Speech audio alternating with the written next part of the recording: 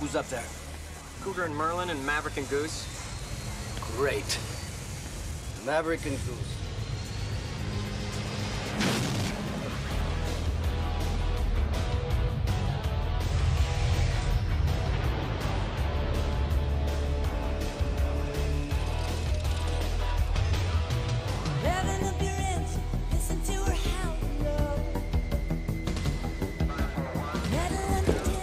All right, Maverick, it's time to fly.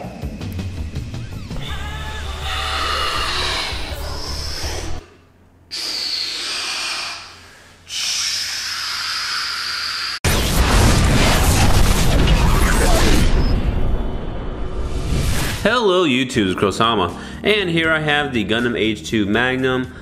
Really awesome kit. You know, I mentioned a lot of great things about the kit in the review, so I want to go ahead and start doing the pose video. And in this video, we're just going to go ahead and put it into 3 different poses. You know, just to kind of give y'all some ideas on what you can go ahead and put your kit in, like what pose in particular you can put your kit in, and then just go from there. So without further ado, let's go ahead and get into the first pose.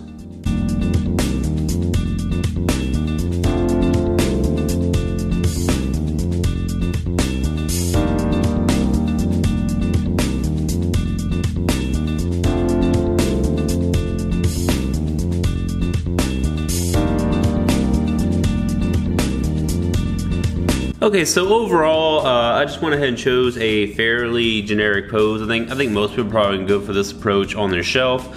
Just essentially him shooting down whatever enemies.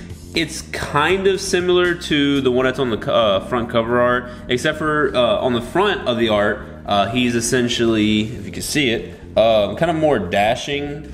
But this one, he's kind of more like maybe dodging. That's the way I look at it. It's like he's more dodging, or he's trying to do some kind of like lateral attack. But overall, I do like this one. It always reminds me of kind of like a strike pose, or maybe like a Zeta pose. But overall, I think it looks fine. So let's go ahead and get into the second pose.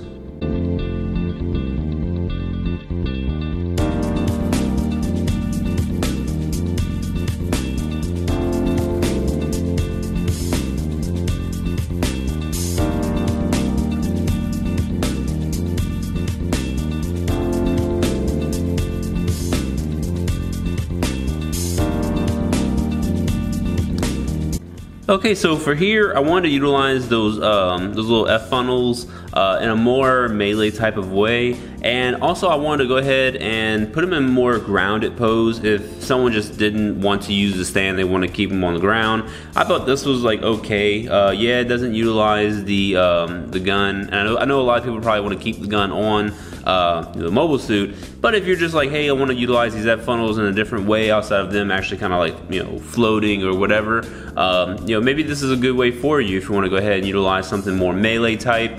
He does have the beam sabers, so if you want to use those instead, you're more than welcome to. But I do like this pose. I thought it looked pretty decent. Yeah, you can kind of fix the angles on some things, but the feet are really nice, and it could definitely hold itself up, you know, fairly well.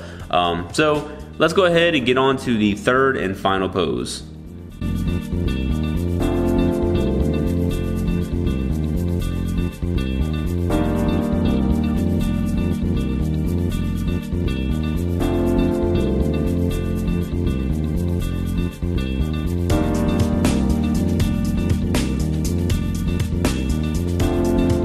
Okay, and here is the third and final pose.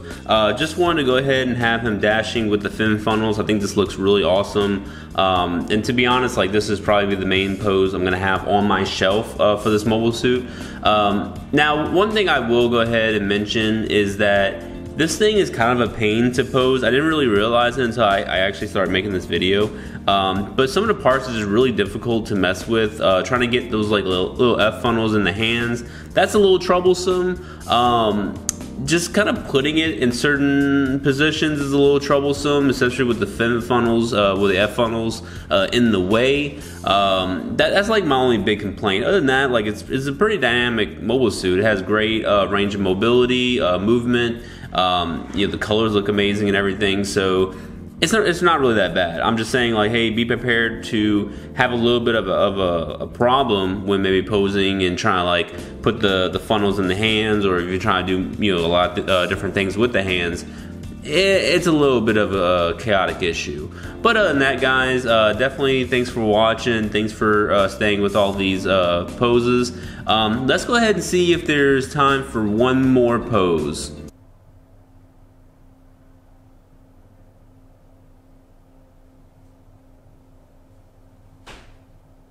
No.